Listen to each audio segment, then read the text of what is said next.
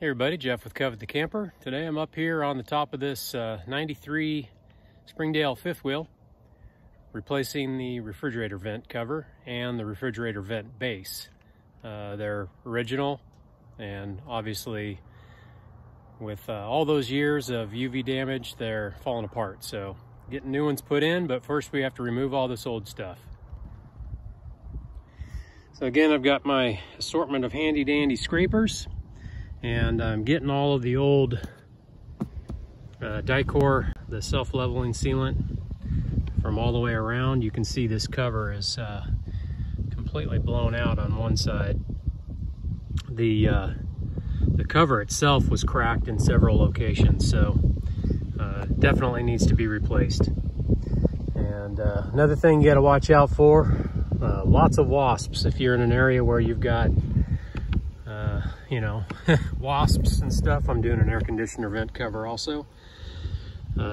Make sure you take precautions there. So I'm going to finish scraping all this self-leveling sealant off, and then there's some hex head screws.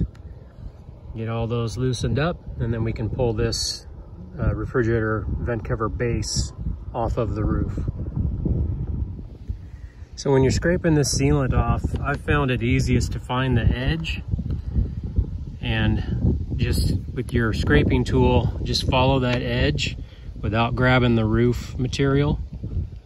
Go along one edge and then catch the edge up against the plastic roof vent. And then once you've done that, you should be able to grab it and pull it back just like that. So I've got, you know, this whole edge done that way. Goes pretty quick. Also helps to do it when it's 105 degrees outside.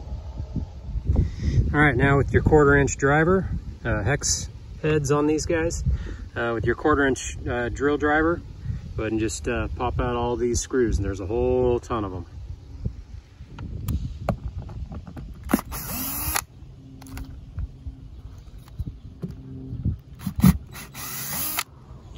All right, so once you've got all your screws out, these are all stainless steel screws. Get your one of your putty knives and gently get underneath without, because you gotta make sure you don't tear this roof membrane. Gently get underneath there and just kind of pry it up. So go along, all along the edges, and just pry that plastic up. All right, so once you've kind of worked your blade around the edge here, you can just kind of pry it up, again making sure that you're not pulling up the rubber roof.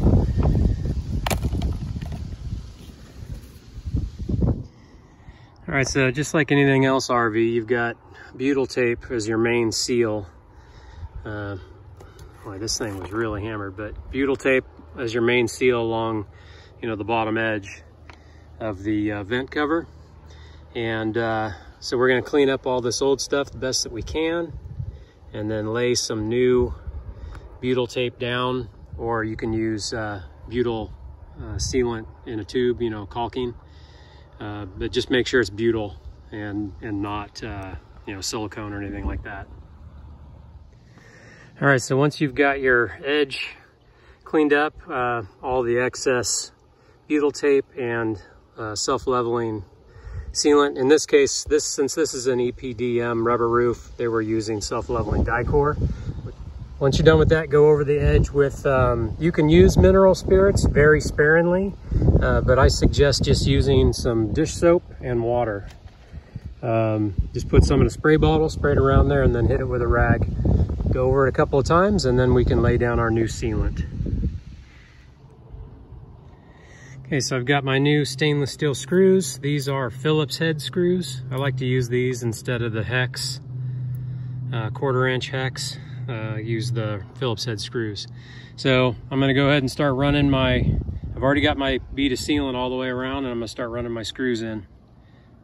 Then I'll go over the top with the self-leveling Dicor. So one quick tip is start in the center here on both sides. That way you're not bubbling up in the center. Okay, so once we have all of our screws in, you can see that we've got sealant squeezing out all the way around.